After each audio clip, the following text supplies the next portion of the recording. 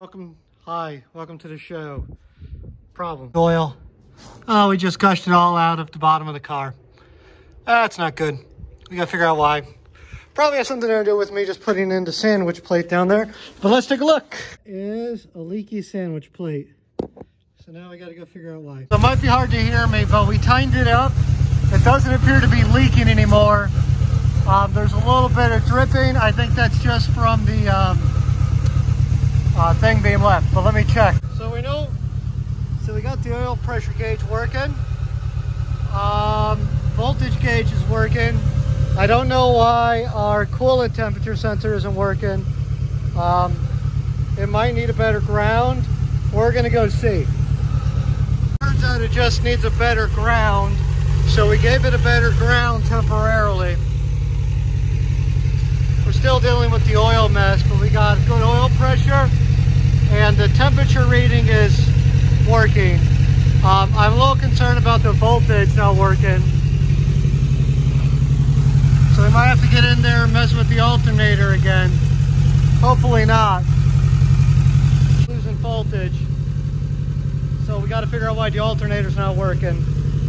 But we can deal with that at a later time.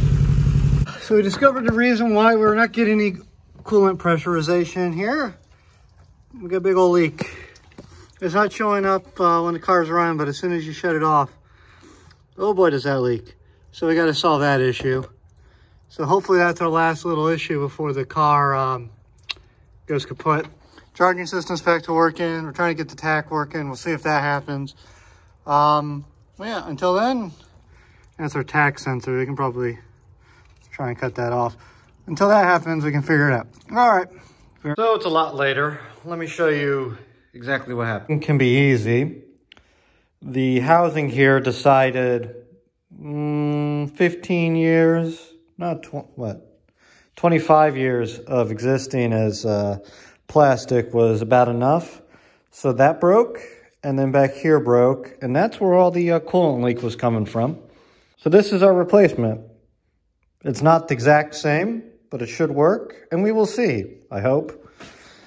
Because nothing can be simple on this car. And if you're going to modify, why not just keep modifying? You can hear me. I have to talk rather loud because of all the noise. We're doing a coolant flush. As that pours out of there, we're checking our new manifold for leaks. I don't see any leaks down there, which is good. It says the water pump's on, everything's going. Checking our temp gauge and everything. We're still overcharging that poor battery, but we'll have to figure that out. We routed it up to there. This is just tap water. So now what we're looking, see if we get any pressure rise or any bubbles coming out of it now. There shouldn't be any, but we're waiting for this temperature to rise. It is like 30 degrees outside right now. The water has been freezing, which makes this a great day to do this. We're just trying to make sure that that rises up at some point. We may have to start up the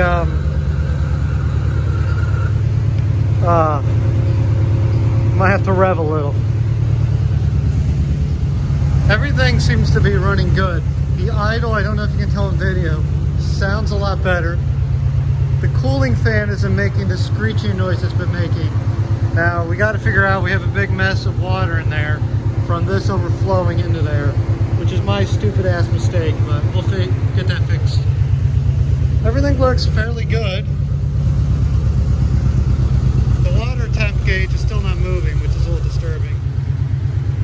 So, we got everything disconnected, besides this hose here. We're just watching for some air bubbles to come up and see if anything comes out. There shouldn't be any left in the system, but we'll let it run for like 5 or 10 minutes and get it up to speed, up to heat hopefully. Sort it out. While the motor runs, I'm going to try and work on it. Try it again. So we're still trying to get this one sorted out. We need to figure out why this is overcharging. I think we can flip the 2 wires under there and get to it.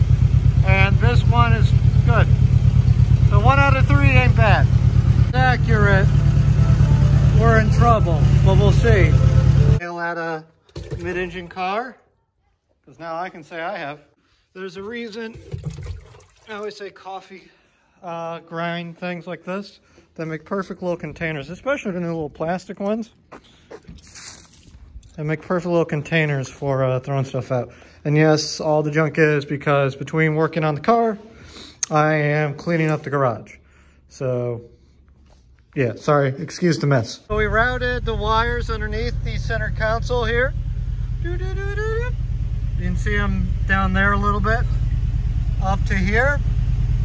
We got the oil, the temp, and the voltage on here and working. We still got to make sure the temp gauge is still sketch, but we'll get to that when we get to that. But it works, so now we can see what's going on the inside of the car. So the smoke is from, it's not coming from the actual exhaust, which is weird. It's just coming from, if you look, it's not coming from there, it's coming from the wrap. So it's everything that's been around the exhaust that's been leaking. So we're gonna get everything here out of here. We're gonna clean up this giant mess and we're gonna get this garage cleaned up. New pad, should get new pads for those. It looks nice, doesn't it? I think so. Hi, pad. Hi. It does look pretty sitting out here on the in the world, being part of it, not being cooped up in the garage, which really needs to be cleaned out. And it went out and it worked so perfectly until that broke. Welded the shift linkage and now we have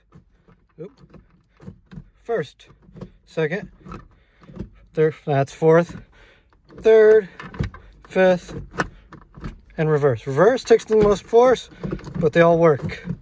So I accidentally welded it in wrong, where I didn't have any of the top gears, any of the top rows. So you'd think I would learn from all my mistakes, but that is not how I operate. I need to learn the same lesson a lot of times. So, hey, it works. And we're in sunlight, which means you can see all the crap. Oh, hello, JDM thing. This is so I blend in as an MR2. Shh.